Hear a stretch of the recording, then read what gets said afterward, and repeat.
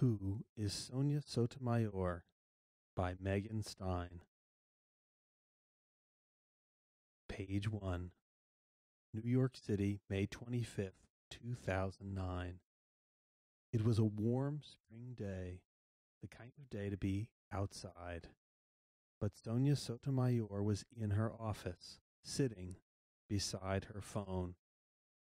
She was waiting for the most important call of her life. A call from the White House. She would learn whether President Barack Obama wanted her to be a judge on the Supreme Court. Sonia was already a judge. Her courtroom was in downtown New York City, but being one of the 9 judges on the Supreme Court would be very different. The Supreme Court is the most important court in the country. It decides whether laws in the United States are fair or not. Its decisions are final. All day, the phone in her office rang again and again. Each time Sonia picked it up, it was her family calling. They wanted to know what was happening. If she got the job, she would be only the 3rd woman to sit on the Supreme Court and the very first Hispanic person. Her family would be invited to go to the White House with her the next day. Some family members were coming from Puerto Rico. Finally, at 7 o'clock that evening, Sonia couldn't stand waiting any longer. She picked up the phone and called the White House herself. She spoke to an aide to the president. What should she do? If she was picked, she had to get to Washington by the next morning. The aide told Sonia to go home and pack and wait for a call. Then, a little after 8 p.m., the call came, the one she so hoped for. It was the president. He told her he would name her to be the next Associate Justice on the Supreme Court. Sonia choked up and started to cry.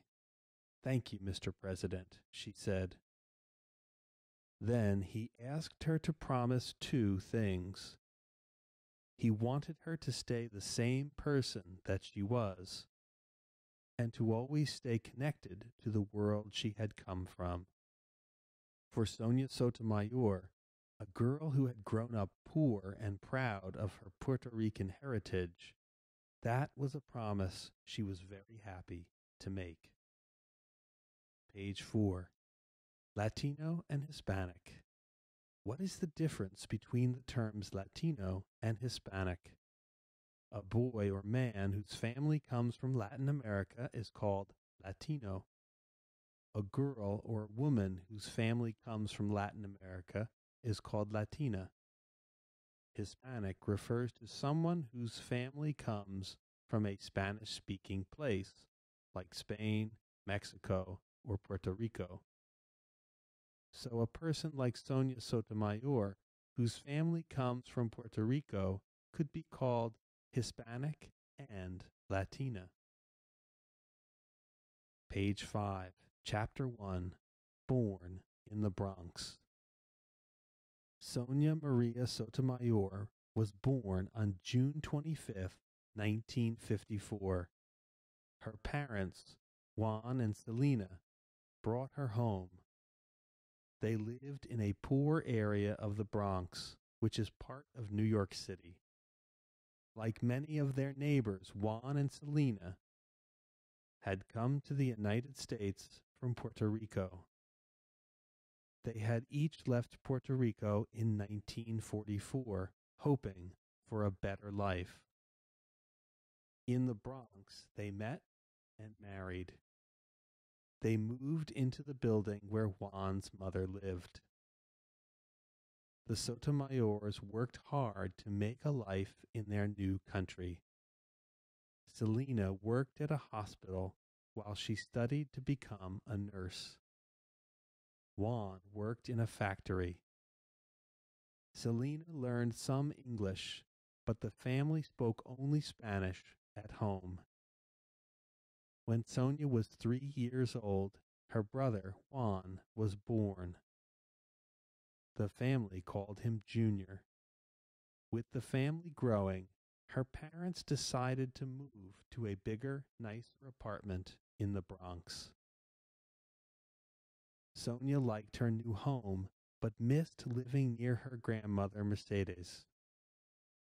Years later, Sonia wrote a book about her life. She called it My Beloved World, and it was published in 2013. In the book, she wrote about her grandmother, how full of life she was. She gave parties for the family almost every Saturday night. Everyone danced, played dominoes, and sang. Mercedes read poetry about Puerto Rico and cooked large meals. Their apartment would fill with the smell of Puerto Rican food like chicken cooked with onions and garlic. Even as a child, Sonia liked pig's feet and pig's ears. When Sonia was very young, Mercedes began taking her to Puerto Rico for vacations. Sonia loved those trips. She never forgot the clear blue water of the ocean and the white sandy beaches of Puerto Rico. Page 10. Puerto Rico. Puerto Rico is an island in the Atlantic Ocean. It is about 1,000 miles from Florida. The name Puerto Rico means rich port in Spanish. The island was owned by Spain for 405 years. That is why Spanish is the main language. But ever since 1898, Puerto Rico has been a part of the United States. Although Puerto Rico is not a state, everyone born in Puerto Rico is an American citizen. But Puerto Ricans do not have all the rights of U.S. citizens. They can't vote for Congress members or for presidents. Some Puerto Ricans wish their country could become the 51st state. Others want Puerto Rico to be an independent nation, not part of the United States. Sonia Sotomayor has thought a lot about this question over the years, but it is tricky to decide. Page 12. Sonia's father was a sweet man. He took Sonia on picnics, to the beach, and to Yankee games. But he drank too much. Her parents fought a lot because of this. When Sonia's father lost his job, Selena worked nights and weekends to support the family. She also worked to pay for Sonia and Junior to go to a Catholic school. Selena thought education was the most important thing in the world. But Sonia didn't like her school. It was called Blessed Sacrament. The nuns were very strict. They slapped kids who didn't behave. Sonia had other troubles as well. When she was almost 8 years old, she fainted in church. And this was not the first sign of a problem. Sonia often had no energy. She was thirsty all the time. She was losing weight. Selena took Sonia to the doctor right away.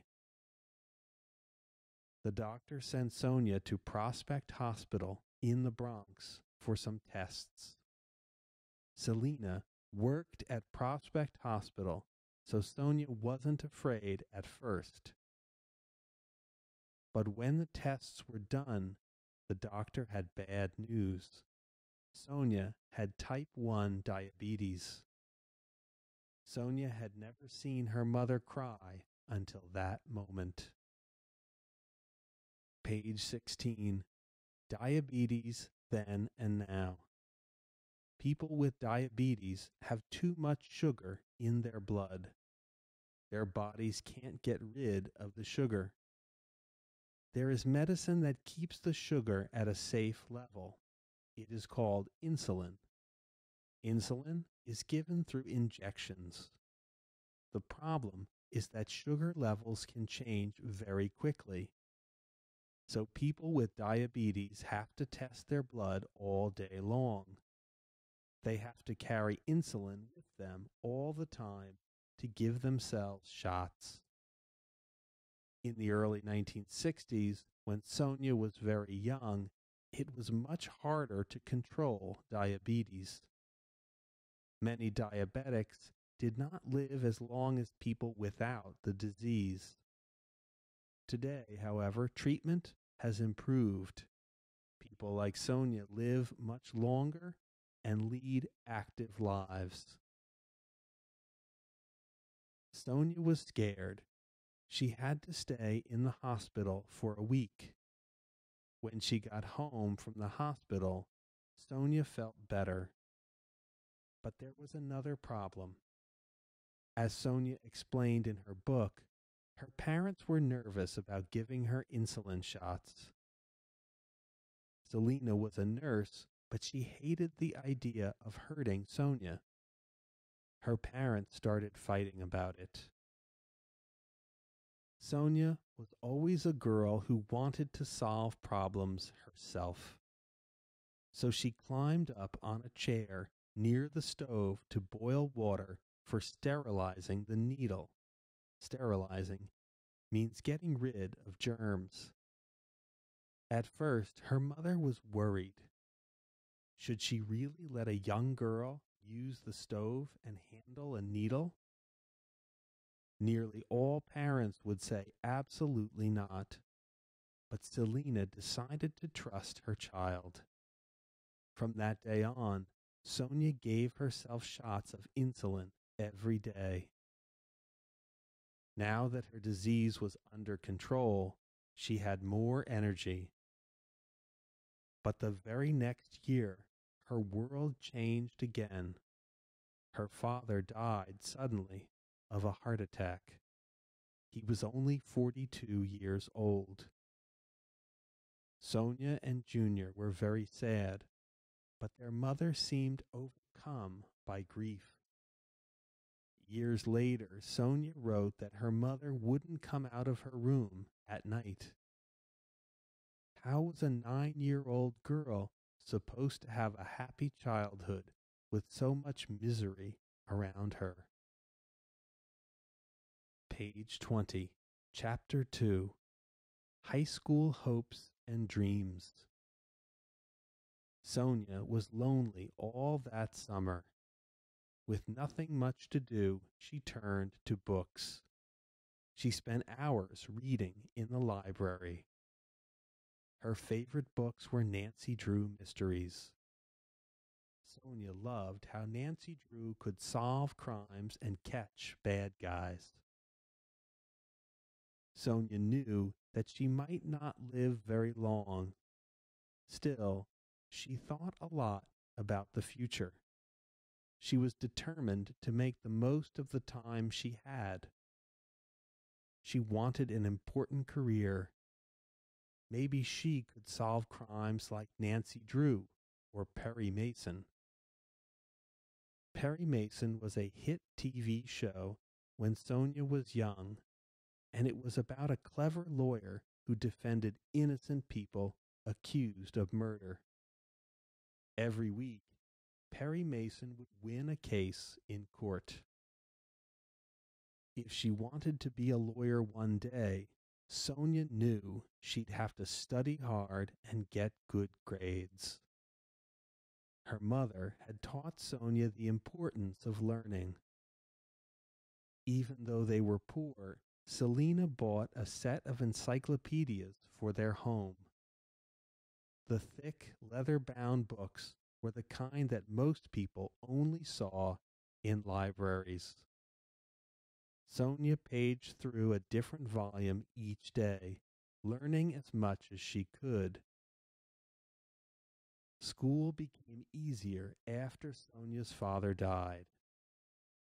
The nuns were kinder to Sonia now, and Selina started speaking English at home. That helped a lot. Sonia also learned that asking for help was a great way to succeed. One day she asked one of the smartest girls in school for help. The girl gave Sonia some study tips. After that, Sonia got better grades. Page 24. By the time Sonia was ready to start high school, her Bronx neighborhood had become a rough place. It was full of drug dealers and gangs. So Selina moved the family to a safer part of the Bronx. Their new apartment was near Cardinal Spellman High School. That's where Sonia started ninth grade. When Sonia was first at Cardinal Spellman, the girls and boys did not have classes together. They only saw one another at lunch. Still, Sonia made plenty of friends. She also had a boyfriend named Kevin Noonan. Kevin had blue-gray eyes and curly light brown hair. He was smart and interesting. He made Sonia feel special. On their first date, Kevin took Sonia to a fancy part of Manhattan. It was only a subway ride away from the Bronx.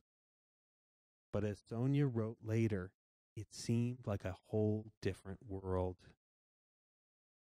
After that first date, Sonia and Kevin became a couple. He spent as much time as he could at Sonia's house. Sonia had other good friends at school too. Ken Moy was a year older than Sonia. She met him when she joined a club where students had to make speeches. Ken coached her on how to speak in front of an audience. Sonia knew that would help her become a lawyer, just like Perry Mason.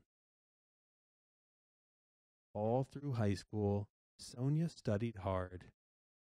She also worked at Prospect Hospital. Junior worked as well. He had 2 jobs. They both had to help out because the family was so poor. Page 28. With so little money, Sonia wasn't sure how she would ever pay for college. Then one day, when Sonia was a senior, her friend Ken Moy called. Ken was now at Princeton University. Princeton was in the Ivy League, a small group of top schools in the country. Ken gave Sonia some advice. Try for the Ivy League, he said. It might be hard for Sonia to fit in, especially being poor and Hispanic. But he said an Ivy League education would change her life forever. Sonia decided to take Ken's advice. She applied to 3 Ivy League schools, Harvard, Yale, and Princeton. She had no idea how tough it was to get into these schools. But guess what? She was accepted at all 3. After visiting each, Sonia decided to follow in Ken Moy's footsteps. She would go to Princeton. The college was in New Jersey, only about an hour and a half from New York City. But for Sonia, Princeton was completely new and different, like nowhere she'd ever been before. Page 30, Chapter 3, Princeton. At Princeton, many of the students came from rich families. Most were white. By college, many had traveled all over the world. They went skiing, owned fancy cars, and wore expensive clothes.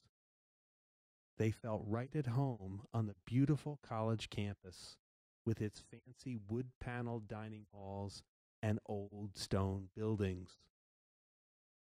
But Princeton wanted more students from different backgrounds. They were trying to bring in smart, hard-working students like Sonia Sotomayor. It was part of a program called Affirmative Action. Page 32. Affirmative Action. Affirmative Action is a program that helps minorities get ahead in school and find work. It started in the United States in the 1960s. It was a way to make up for racial discrimination.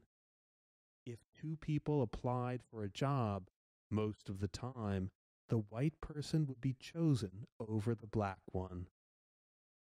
Affirmative Action tried to change that. In 1961, President John F. Kennedy signed a law that required anyone working for the government to take positive action. Affirmative action to make sure minorities could get government jobs.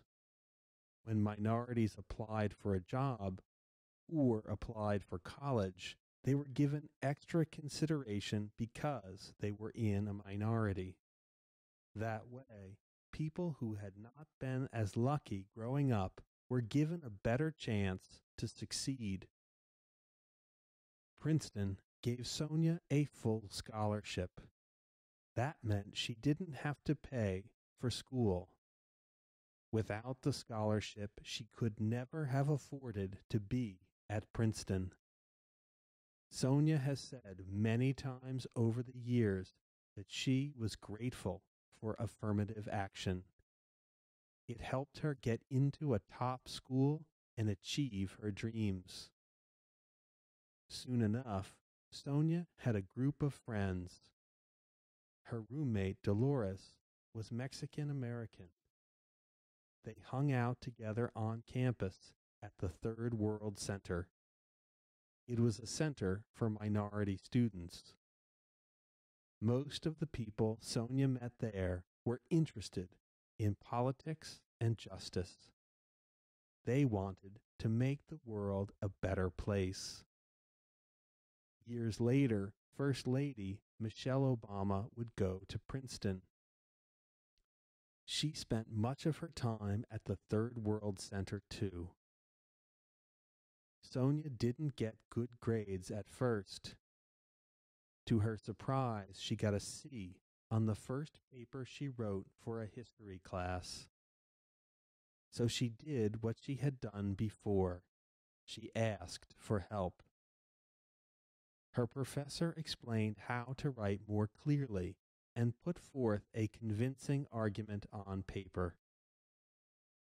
Other professors helped too. They told her that she was mixing Spanish grammar into English sentences. So in the summer after her freshman year, Sonia bought some English grammar books. She studied them hard. After that, her grades improved. Meanwhile, Sonia and Kevin were still a couple. Kevin had gone off to a different college. He came to visit Sonia on weekends.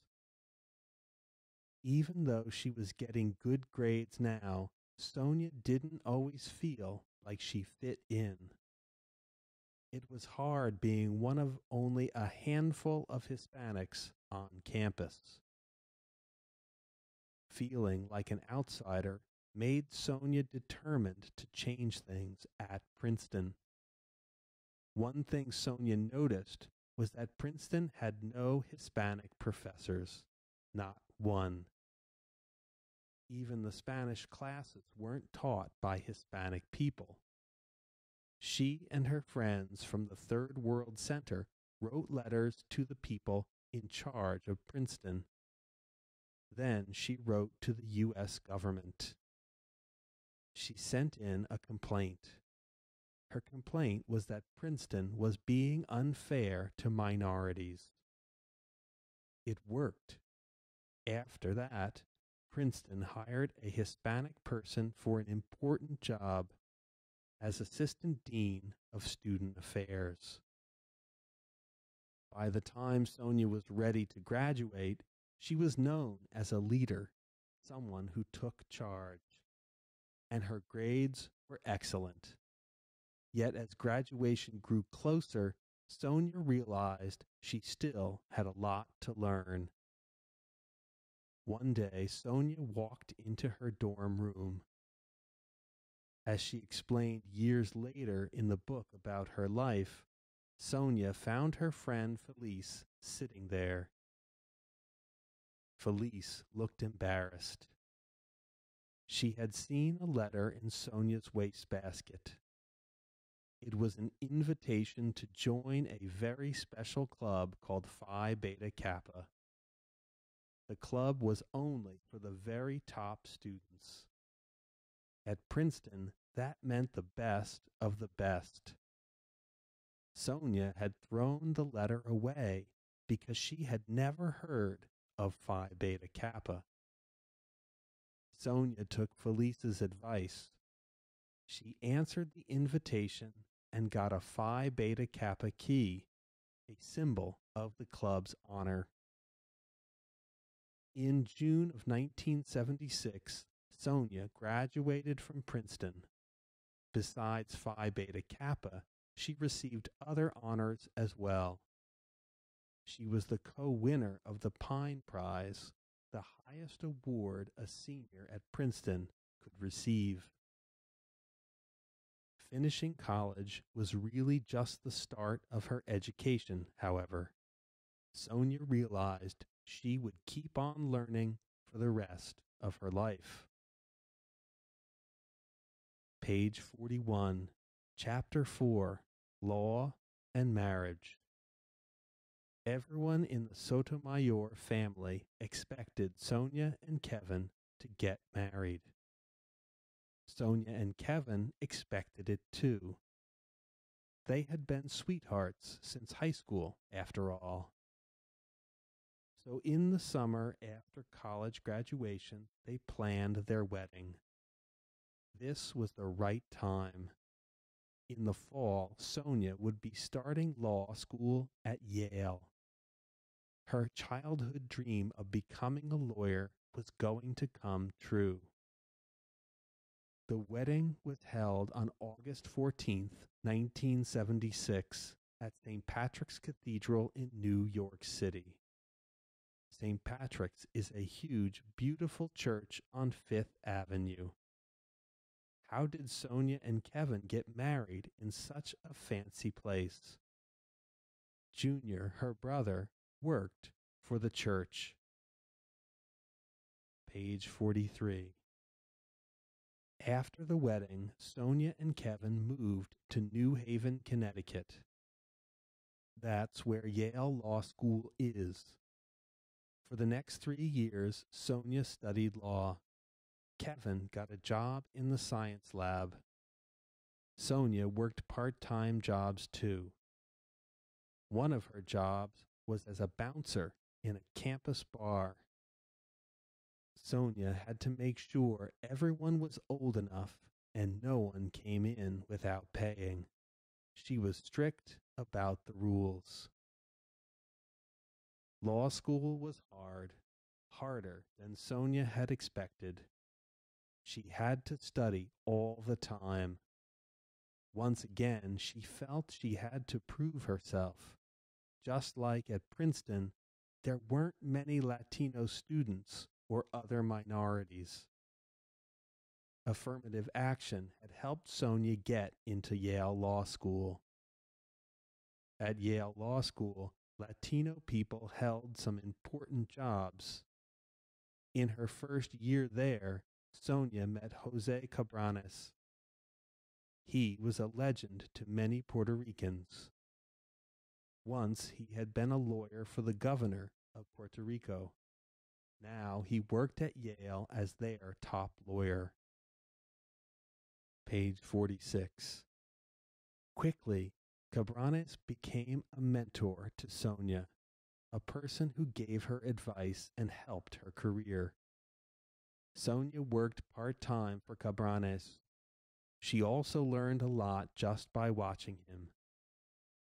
Sonia saw how he spoke and acted in front of people. He was smart, kind, and generous. He also cared deeply about the things he believed in, like the future of Puerto Rico. Cabranes was a Hispanic person from a poor background who was treated with a huge amount of respect. For Sonia, law school was a lot like Princeton. She started out slowly, not sure of herself. At first, she never raised her hand in class. But by her final year of law school, she was doing well. She wrote an article for the Yale Law Journal, and it was printed. Only the best students had articles in the journal. In October 1978, Sonia and other students were invited to have dinner with lawyers from a big law firm in Washington, D.C. The law firm was looking to hire Yale grads. Sonia understood that the dinner was like a job interview. If the lawyers were impressed with her, she might be offered a job. Page 48. But the dinner didn't go well. The man sitting across from Sonia was one of the heads of the law firm. The very first words out of his mouth were about affirmative action. Did Sonia get into Yale because she was Puerto Rican? Yes, Sonia said. She was grateful that Yale Law School wanted more students of color. Being Latina had helped her get accepted. The man thought it was a big problem. He said law firms shouldn't hire affirmative action students. Why? Because they just end up firing them a few years later. Sonia was shocked.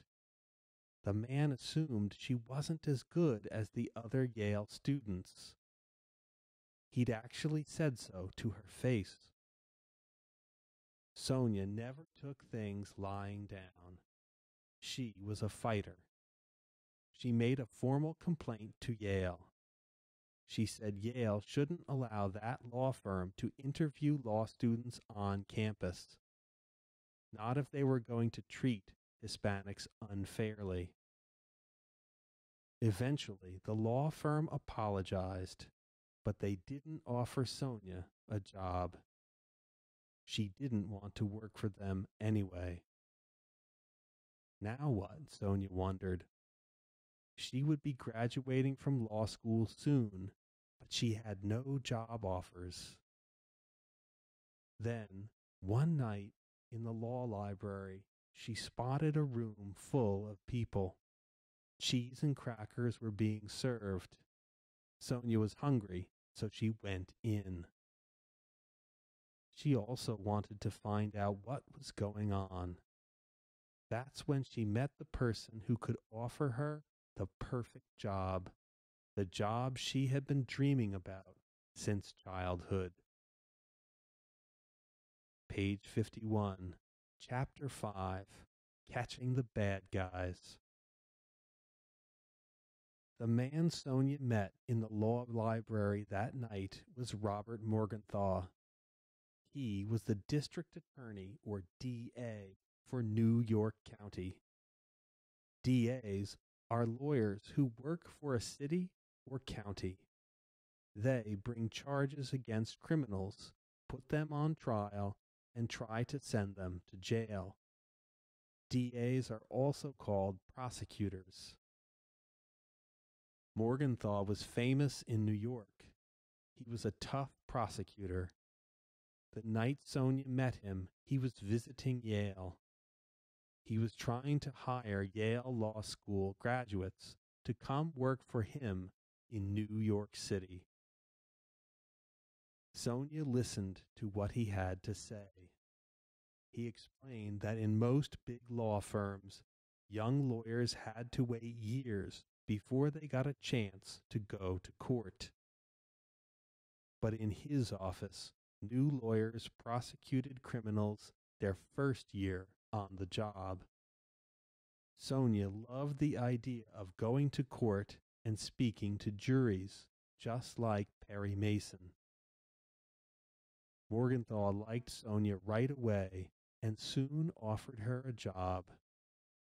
Working in the DA's office didn't pay very much, not compared to the money she could make at a big law firm. Still, it paid a lot more than Sonia's mother had ever earned, and it was work that she felt she was cut out to do. In 1979, Sonia joined the New York City DA's office. She would be one of 300 assistant DAs. New York City was full of crime then. Thousands of people were arrested every day. The assistant DAs had to decide which crimes were important enough to prosecute. There was a lot to learn about being a DA, and none of it had been taught in law school. Page 54.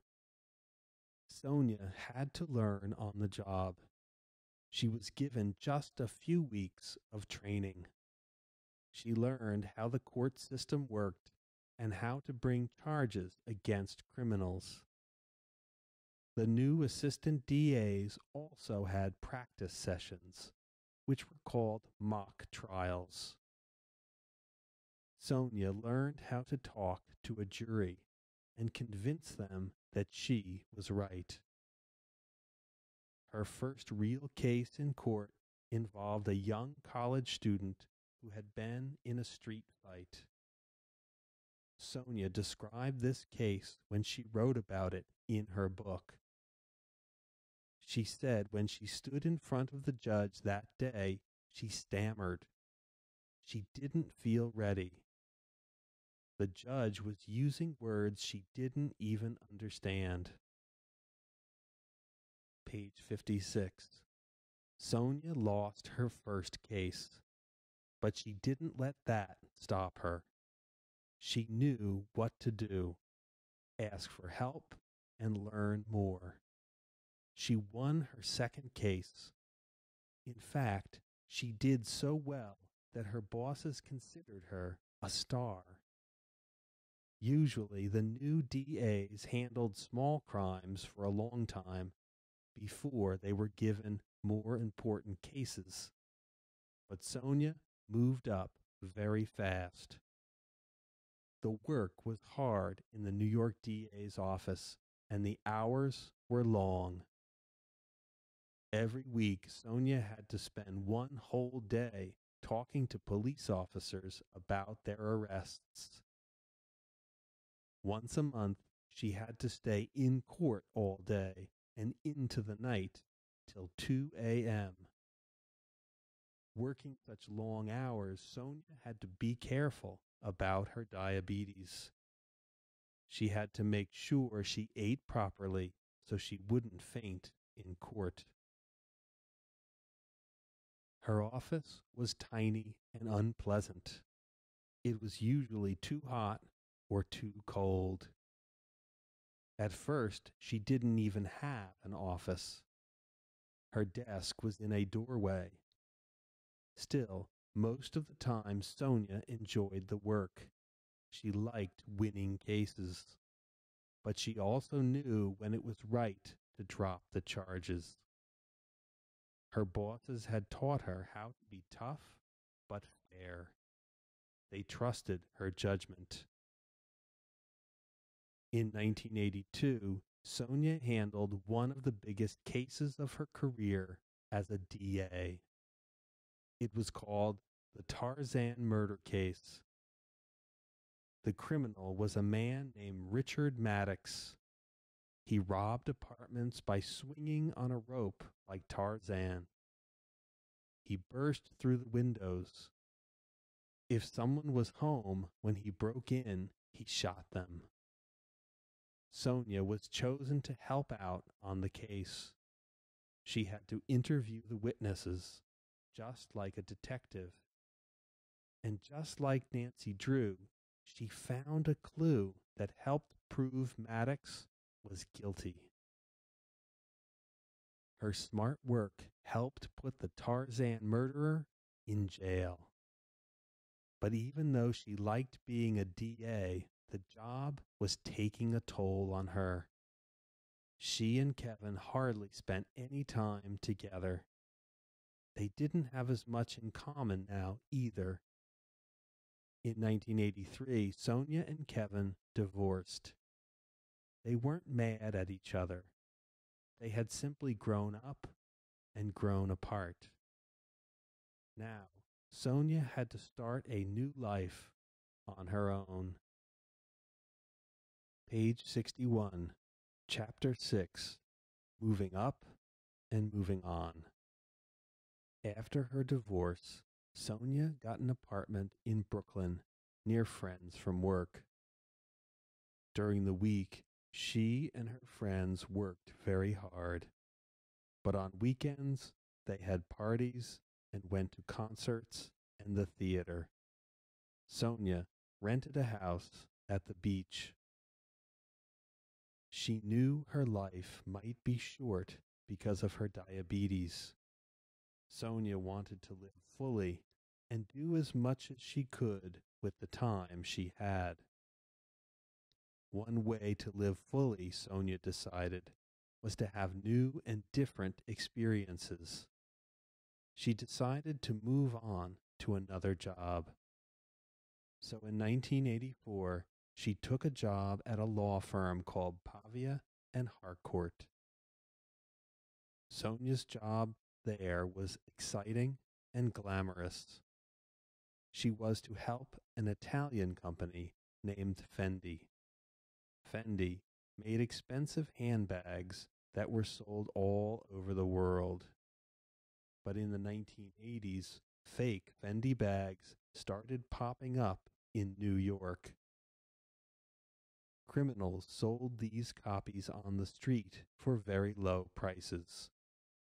Why would someone pay $350 for a purse if, for $45, they could buy one that looked almost the same? Every time someone bought a fake bag, Fendi lost money. Sonia went to court. She got a judge to agree that the criminals should be stopped. The court gave her permission to seize the fake bags. That meant she was legally allowed to go out on the streets and take all the fake bags away from the criminals. It was dangerous work, so Sonia didn't do it alone. A group of former police officers went with her. The problem was that the criminals were tough. Sometimes they fought back. Sometimes they grabbed their fake stuff and ran away. Sonia and the police had to chase after them. Over time, the bad guys began to recognize Sonia. They threatened to hurt her. Sonia had to wear a bulletproof vest. Some of the younger lawyers who worked with Sonia were afraid to go out on raids with her, but Sonia loved the raids. One time, she and the police seized 23,000 handbags. The Fendi family, who owned the business, invited her to Rome. They also took Sonia all over Europe. They showed her what life was like for people who were rich and famous. Still, Sonia remained true to her roots. She invited the Fendis to come to her mother's home for Thanksgiving dinner in the Bronx. She was never ashamed of her humble beginnings. She was proud of her family and her past. In 1988, the lawyers who owned Pavia and Harcourt took a vote. They decided to make Sonia a partner in the law firm. Now she was one of the bosses. She earned a big salary, had a great job, and traveled all over the world. What more could she want? In the back of her mind, Sonia had always wanted one more thing. She didn't tell anyone, but secretly she wanted to be a judge. Page 66, Chapter 7, Your Honor. Sonia thought she was keeping it secret, her dream of becoming a judge. But somehow, the older, more experienced lawyers in her life seemed to know. They gave her advice that would help her achieve her goal. Jose Cabranes, her mentor, told her to do volunteer work for Puerto Rican groups that needed lawyers. David Botwinick, one of the 9 partners at Pavia and Harcourt, helped Sonia get an important volunteer job with the state of New York.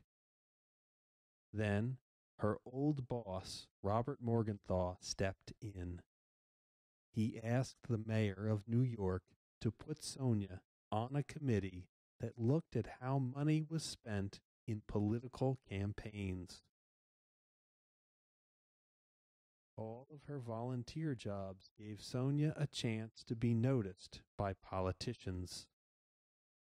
And guess who appointed judges to the biggest, most important courts? Politicians. When the time was right, David Botwinick encouraged Sonia to apply to be a U.S. District Court judge. The U.S. District Court was not like the state courts where criminals were put on trial. It was not like the court where Sonia had been a prosecutor. It was a higher court in charge of the most important kinds of cases. The judges, not juries, made the decisions. Wow, Sonia thought, being a judge on the district court, that would be incredible. But Sonia was only 36 years old. What were the chances she would be chosen? It took Sonia nearly a week to fill out the application. She had to explain everything about her life, every person she knew, every case she worked on, every volunteer job she'd held. Page 68, The Court System. The court system in America can be confusing. There are so many different kinds of courts. Local courts in towns and cities handle small problems. Traffic courts deal with people who get tickets for driving too fast. Family courts help settle problems when people get divorced. State courts handle bigger crimes. Juries decide whether the person is guilty or not. Federal courts deal with laws that apply to the whole country. If someone makes counterfeit money, that's a federal crime. It is illegal in every state. There are 3 layers in the federal court system. The lowest federal court is the U.S. District Court. There are 94 district courts across the country. The district court in New York is one of the most important because so many big cases start in New York City. The next highest federal court is called the Circuit Court. This is where lawyers go to appeal rulings. That means they are trying to change the verdict of the lower court. Cases are decided by a group of judges, usually 3. Page 70. The highest court in the land is the Supreme Court. It is the last chance to reverse a lower court's ruling. There are 9 justices, another name for judges, on the Supreme Court. They are appointed for life. When one of them dies or retires, the President suggests to Congress who should fill the job. But Congress has to approve the President's recommendation. Sonia sent the job application to Senator Patrick Moynihan. He was the New York senator who would recommend her. But that was only the beginning. She would have to be interviewed by a lot of people. She would have to answer questions in front of Congress. Then Congress would have to vote. If they didn't approve her, Sonia wouldn't become a judge. Do you think all these steps happened quickly? No. The process took almost 2 years. Finally, in 1992, Congress approved her. President George H.W. Bush named her as a federal judge.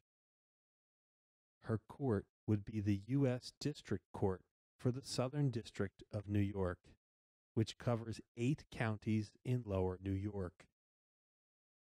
Page 74. It was an incredible honor and a dream come true. Best of all, she could stay in this job forever. Federal judges were appointed for life. Learning to be a judge was just like everything else Sonia had done. She had to dive in and learn fast on the job. Years later, Sonia admitted that at first she was scared to sit in the courtroom. She tried to handle all her cases in her office, which is called the judge's chambers. But finally she had to go into court and sit on the bench. She put on her judge's black robe. She was so nervous, her knees knocked together. Pretty soon, though, Sonia felt confident about being a judge.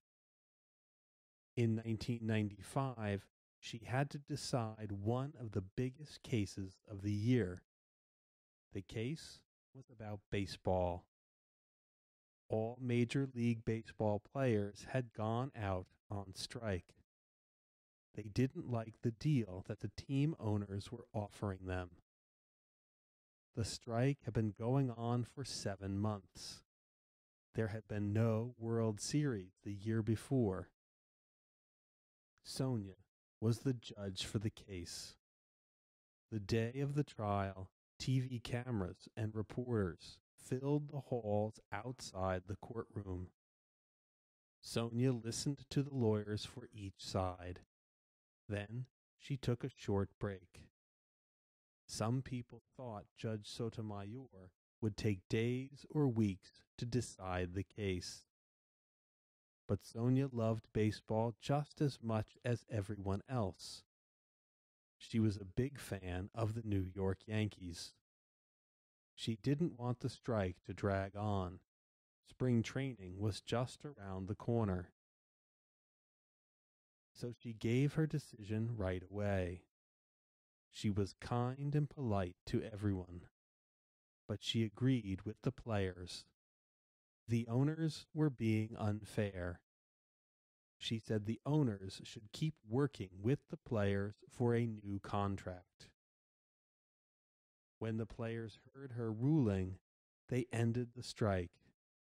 Sonia Sotomayor had saved baseball. The New York Times wrote about Sonia. They said she was like a great baseball player who could wake up on Christmas Day and pull a curveball. That meant she didn't need any spring training or practice to do her job well. Sonia probably didn't agree with that, though. hard work and practice had always been the keys to her success in everything she did. Chapter 8, Higher and Higher, page 79. Life was good for Judge Sotomayor. She loved her work and her friends. The people who worked for her were like a second family. Sometimes she invited them home with her to have burgers and play cards. Her diabetes was under control now, too. She was very careful about what she ate. She always took her insulin when she needed it. She sometimes gave herself shots at meals right in front of people. Sonia's life could have gone on like that forever. But on June 25th, 1997, she got a call from President Bill Clinton. He wanted to appoint her to a higher court, the U.S. Court of Appeals for the Second Circuit. Sonia knew what that meant. It meant she would have to go through a lot of interviews again. She would have to answer questions in front of Congress again. Then Congress would have to vote to approve her. The whole thing could take a long time, but it was a huge honor. It was also a signal that someday a president might choose her for the Supreme Court. As before, Senator Moynihan stood up for Sonia in Congress. So did the other senator from New York, Alphonse D'Amato. 10,000 people wrote letters to support her. Still, Congress stalled. For a long time, they wouldn't vote. Why not? Was it because some congressmen didn't want a Hispanic woman to have a chance at being on the Supreme Court someday? The stalling trick was used a lot, especially when appointing people of color. Other nominees became judges quite quickly, but minorities and women often had to wait 2 or 3 years. Finally, though, in October 1998, the Senate voted in favor of Sonia. On November 6th, there was a swearing-in ceremony. Many famous people were there. So were Sonia's family and friends. The 12 other judges from the Second Circuit Court were there too, including Jose Cabranes. He was now an important judge himself, and he swore her in. In court, she would be sitting right alongside him. After the ceremony, Sonia and her family celebrated. And that night, there was another special event. Sonia's mother, Selena, was getting married. She was in love with a man named Omar Lopez. Sonia, as a judge, performed their marriage ceremony. Sonia had a wonderful job, close family, and dear friends. There was nothing more that she could ask for or expect. Or was there? Page 85, Chapter 9, One of Nine. For the next 10 years, Sonia not only served as a judge, she also taught classes at 6 different law schools. She gave speeches all over the country. Then, one day in 2009, she got a call from the White House. One of the 9 Supreme Court justices was going to retire. President Barack Obama would have to pick a replacement. Do not tell anyone, the White House told Sonia. Sonia was on the short list of people President Obama was considering. there were 3 other people on the list. Sonia knew what this meant. If she was nominated, there would be more interviews, more questions from Congress, more waiting. Finally, the Senate would have to vote. Page 86. The Supreme Court. The Supreme Court is one of 3 branches of the U.S. government. It is the judiciary branch. The other 2 branches are the executive, the president, and the legislative, Congress. Each branch has different powers. The Supreme Court has the power to decide whether laws are fair according to our Constitution. There are 9 justices on the Supreme Court, an uneven number. That way, there can never be a tie vote. There are no juries to decide cases at the Supreme Court. The justices all listen to each case. Then they vote on how to rule. Sometimes the justices agree, but they often disagree. Some votes are 5-4. That means only 5 people agreed about how to rule on the case. The other 4 disagreed. The majority always wins. Supreme Court judges are appointed for life. Page 88. But it would be even harder this time. Senators are very careful about voting for Supreme Court justices. Why? Because the Supreme Court has a lot of power. It makes decisions about big issues that affect everyone every day. As for Sonia, she worried about how being on the Supreme Court could change her life.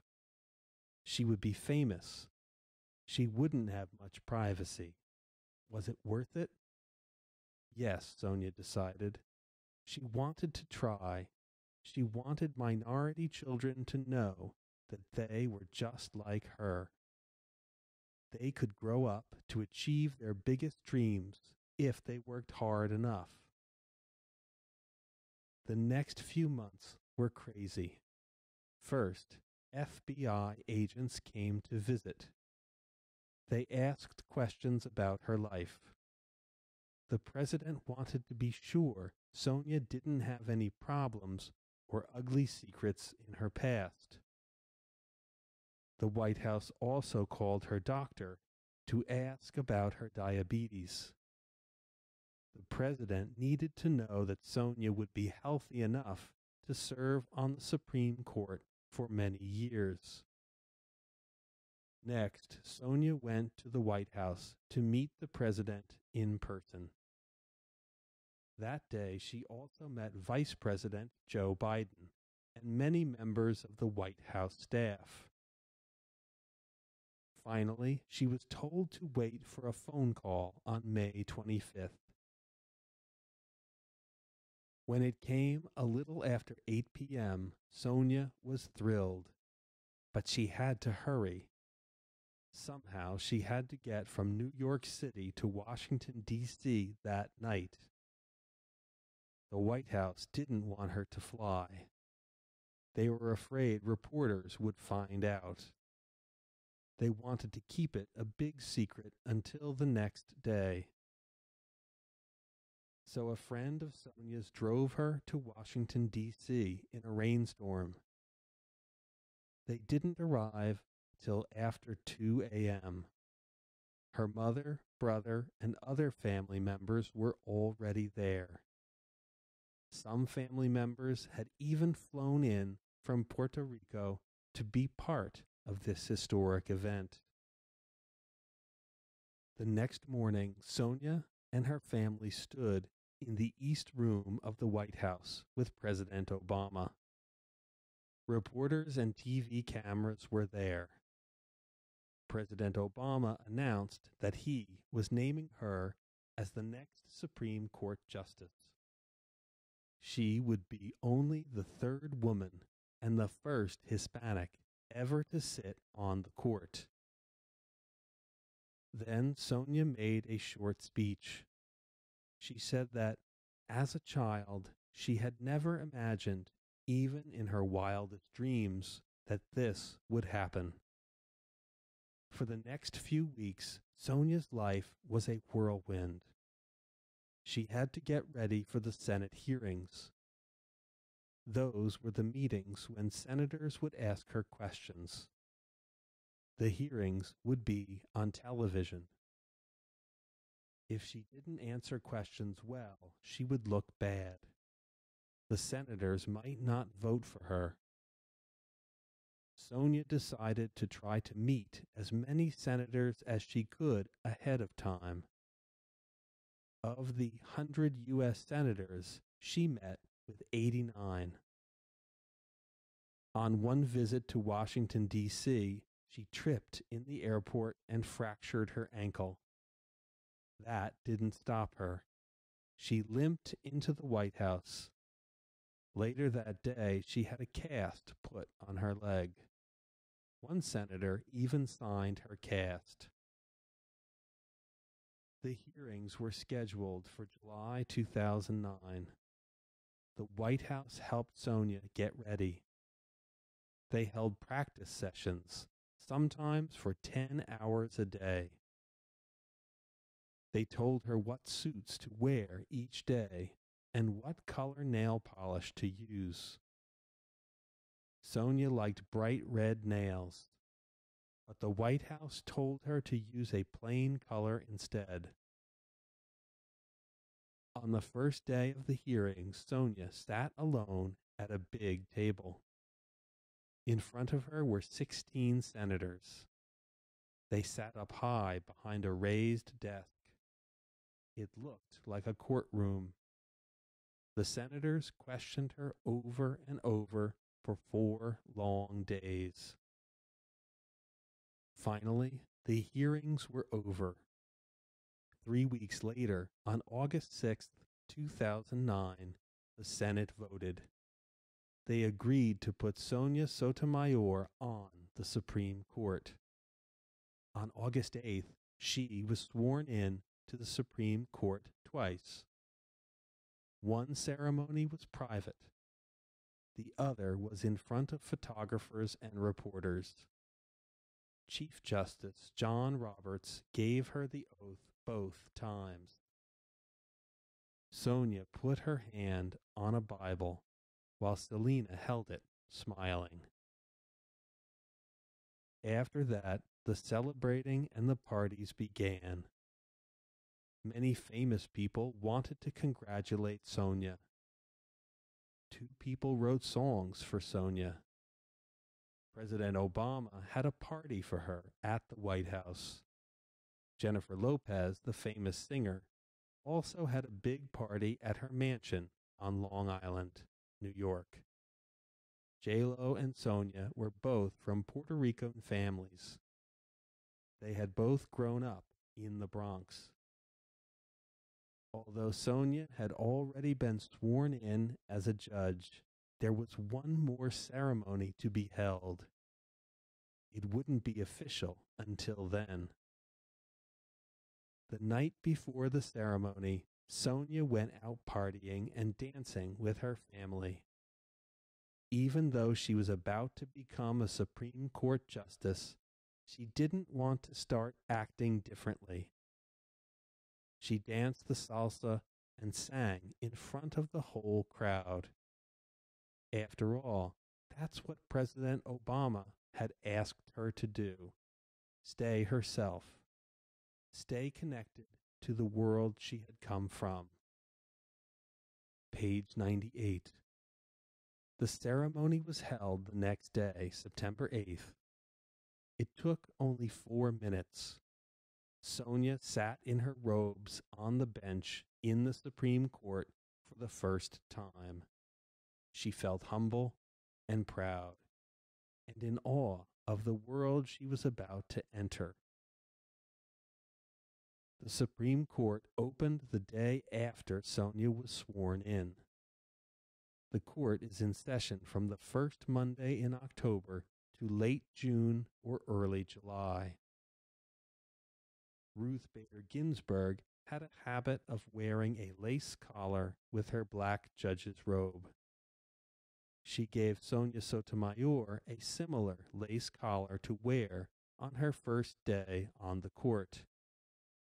Sonia wore it for a while, but then stopped. She isn't really the lacy type. Page 100. Women of the Supreme Court. The first woman appointed to the Supreme Court was Sandra Day O'Connor. President Ronald Reagan appointed her in 1981. She retired in 2006. Ruth Bader Ginsburg was the second woman on the court. She was appointed in 1993 by President Bill Clinton. In 2010, President Obama appointed the fourth woman to the Supreme Court, Justice Elena Kagan. Sonia took her place among the other 8 justices. Her knees were shaking. As always, she wasn't sure she was ready for the job. But as always, she knew what to do. Jump in, learn fast, and work hard. That's what she had always done at Catholic school, at Princeton, and at Yale. It's what she had done in the DA's office in New York and at her law firm. She had done it when learning to sit on a judge's bench. It's what her mother had taught her to do by example. Sonia had been doing it her whole life. Why stop now? Page 104. Some major Supreme Court cases. The Supreme Court has decided some very important cases over the years. In 1954, the court decided that it was not legal to make black children attend different schools from white children. The case was called Brown versus Board of Education.